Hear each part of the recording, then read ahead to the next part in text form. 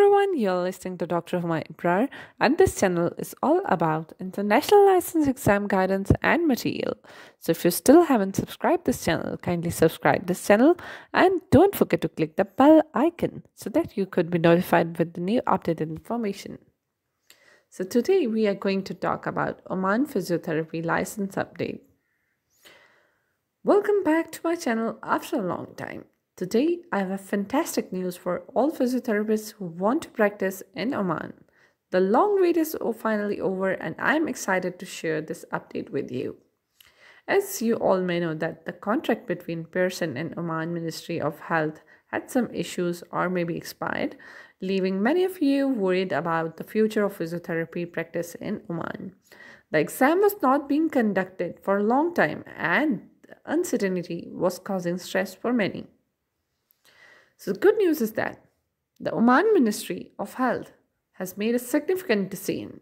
They have announced that the physiotherapists with a valid Saudi license can now practice in Oman without needing to take the exam.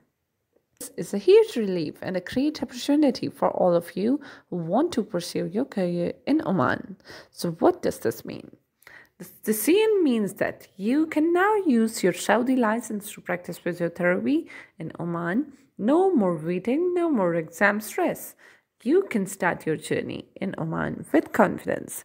All you have to do, if you don't have a Saudi license, you have to complete your data flow.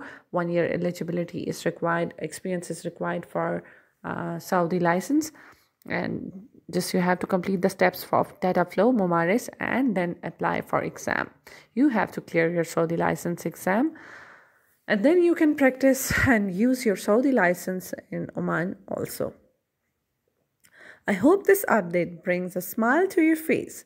If you have any questions or need further clarification, please leave them in the comments below. Don't forget to like, share, and subscribe for more updates and helpful content. Thank you for watching.